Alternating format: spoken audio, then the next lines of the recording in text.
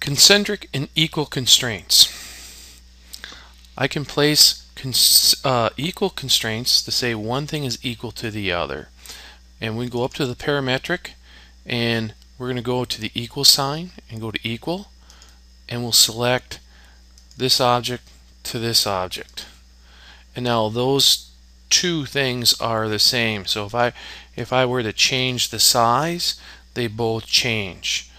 Okay? So now I can also do multiple equals. So I hit the equals, and then down here, if I hit M for multiple, now I select the first object and the second object and the third object and the fourth object, etc. And now when I change the diameter, they all can change. So I can have multiple things all equal. So for example, if all the bolts are going to change, all the holes would change. Okay? Likewise, we can do concentric. And concentric, when the meaning of concentric is they share the same center point of the circle, or an arc can be concentric as well.